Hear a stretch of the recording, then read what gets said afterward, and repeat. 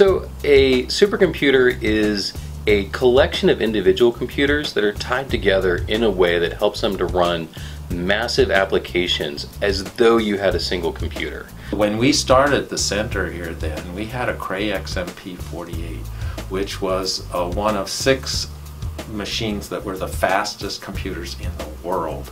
And that computer was about as fast as my iPhone and cost $14 million.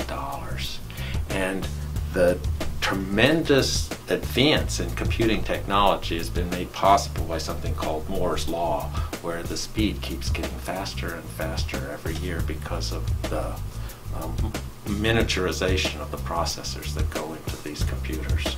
What makes a supercomputer different is we usually have a low latency, like nanosecond and microsecond latency fabric that can do remote memory operations, where one computer can reach out and get data from another computer's memory without having to involve the other computer's processor. This means that a single application can act like it's running on a single computer, and it's excellent for massive simulations and data analysis and other things. The Comet is our latest supercomputer. It's got 1,944 of those individual computers I was talking about, but it also has that high-speed network.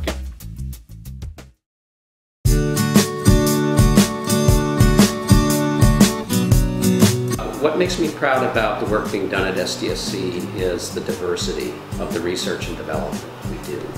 Everything from climate change simulations to predicting earthquake consequences to helping California firefighters detect the next wildfire. Great people work at SDSC who care. SDSC people are PhD scientists and really skilled software developers and really skilled data scientists and system engineers. They are pretty special people. They could be anywhere, but they choose to be at SDSC because they also care about the impact of their work. And who doesn't want to work with the world's biggest computers, world's largest data sets, and world's best scientists?